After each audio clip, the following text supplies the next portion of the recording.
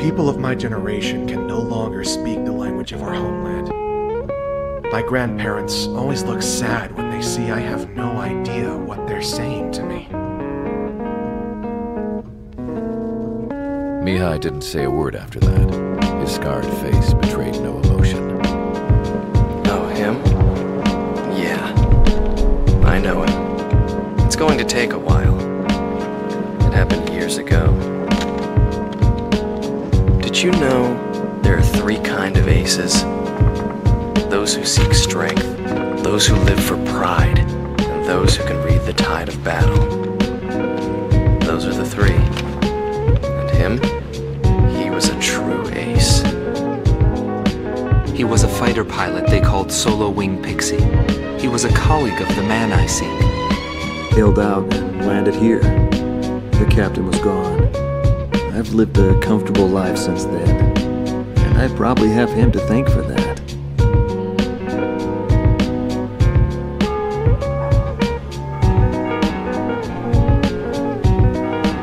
They ring the bells here at dusk to honor the liberation of the capital. It signals peace, but to me, they are the sounds of death.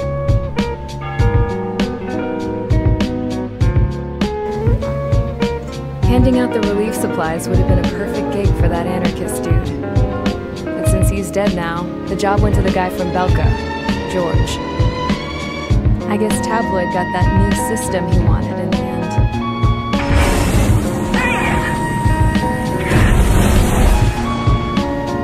Mihai's granddaughters are helping out too. Mihai. That cranky old geezer's here with us too. I never wanted to create anything, and now here I am, clinging to life. Watching as my grandchildren and their generation make a new future for themselves and the world.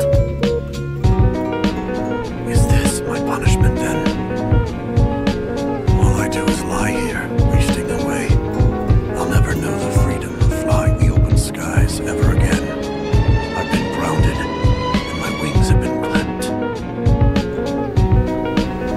You know what having peace in the world means? It's being able to die in your own bed at a ripe old age. Peace is what those girls are working so hard for here. The pilots of the support plane smiled, even though they wished their nation were independent from hers. Angelic. I wonder how Mihai felt about all of this. It was my job to research his neurological data, after all. I wish I could figure him out. Whatever his feelings were about losing his homeland, he kept hidden, even from me. Well, that day, right before I deployed, my airspace assignment was changed.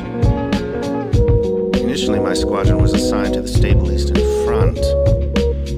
That was changed to Area B7R, the round table where casualties were recorded at a fearsome pace. It's also the place where I met him. It was just two planes, him and an eagle. And yet our lead force didn't stand a chance against them. What's important on the battlefield is to let go of hate, to survive, and to adhere to the rules you've set for yourself. These are the rules I've taught my students. And when I saw him, I could tell my time was done. A new generation had inherited the sky. There was no more need for an old soldier like me.